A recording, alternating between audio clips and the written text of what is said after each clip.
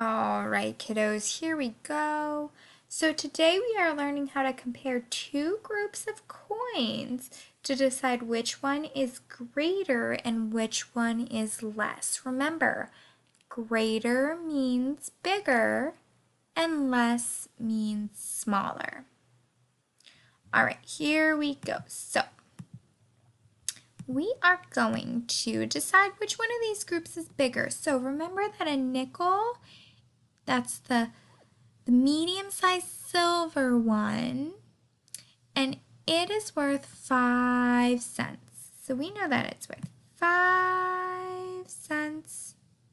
Remember, we write the cent sign as a C with a line through it. And 2 pennies. Remember, each of these is worth 1 cent. 1 cent, 1 cent. When we count pennies, we count on by ones, but we can jump right on to 5 because we know that a nickel is 5. So we know that 5, now we can count on 6 cents, 7 cents across the top and down from heaven. That is how we make a 7.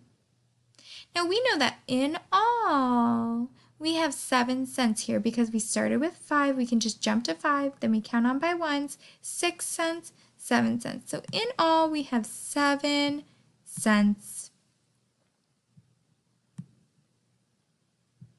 All right. Then we go down here and we have a dime. And we know that when we see a dime, remember that's the small silver one, that we can just jump right onto 10. We know that. We can just jump right onto 10. We don't have to count by ones. We know that a dime's worth 10 cents. And then again with the pennies, we count by ones. So we'll go on. We'll say 11 cents, 12 cents. Because we know that we jump right to 10, we count on 11, 12, and in all, we have 12 cents. Remember, a cent sign is a C with a line through it. We know that. Okay, so first we had 7 cents, and then we had 12 cents.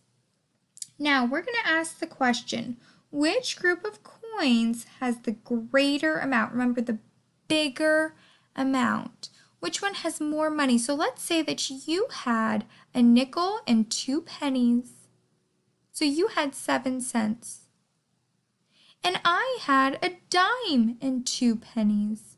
I had 12 cents. Who has more money? Well, we would say that I have more money because 12 is bigger than 7. Friends, today when you're looking at this, you don't want to look at who has more coins because look, we have 1, 2, 3 coins and 1, 2, 3 coins. We have the same amount of coins. But a dime is 10 and a nickel is 5. So we would say that 12 is greater than 7. That means that I have more money. So you need to count all the money on both rows, then decide who has more. All right, let's move on. So let's do the same thing.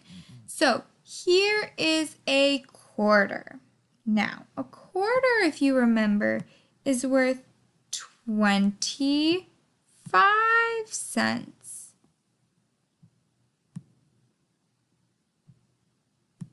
25 cents, we know that. We don't have to count by ones. We can just jump right on to say 25 cents.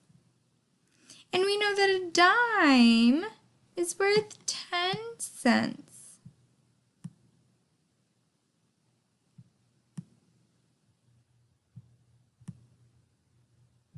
So now we ask the question, which group of coins has the greater amount?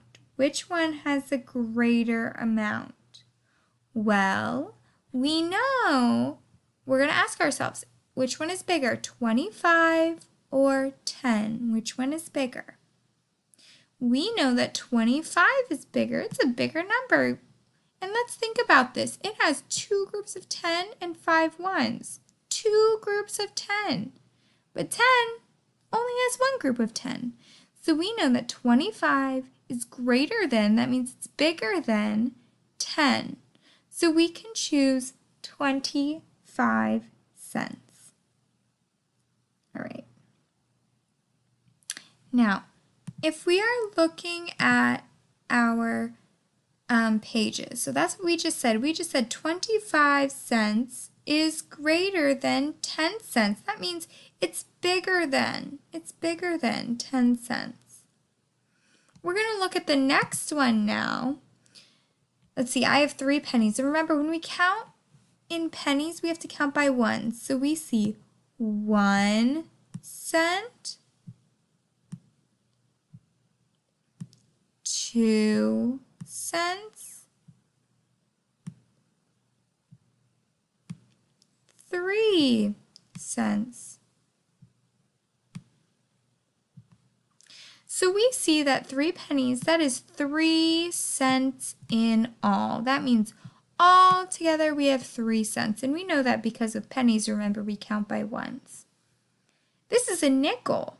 But with a nickel, do we have to count by ones? No way, Jose. With a nickel, we can count by fives. And we know that that is 5 cents. We know that 1 nickel is 5 cents. So now we're going to ask ourselves, well, is 3 cents or 5 cents bigger? Which one is the greater amount? We're going to ask ourselves, which group of coins has the greater amount? Which one is bigger? Is 5 bigger or is 3 bigger? Well, 5 is bigger, so we will circle that. Remember, friends, don't look at how many coins, because here there's 3 coins. But wait, we only count by ones for pennies, so it's only 3 cents. With nickels, we can count by 5, so even though there's only one of them, there's more money, because this is 5. This is a group of 5. This is only a group of 1. All right, sweet friends, here we go. So, today, you have to do this. So once again, just like what we were doing, you are telling me how much in each group. So this is a dime, 10 cents. This is a nickel, 5 cents. And you need to circle the bigger group. So the dime is bigger than the nickel. It has 10 cents, and 10 is bigger than 5. So you're going to do that for all of those. Then on the back, same thing. Okay, so this is a dime. So we see 10 cents. This is a dime and a penny. Now, when we do that, we know we start with the bigger number, 10, and we count on 11. So we know that's 11 cents. A dime and a penny, 11 cents. And we are asking for you to circle the amount that is less. So that is smaller. On the back, on the front, you're circling the bigger number. On the back, you circle the smaller number, And the directions are right here. If you forget, that's okay, because you can ask your mommy or your daddy or your brother or your sister to read you the instructions. On the clover row, you're circling the bigger number.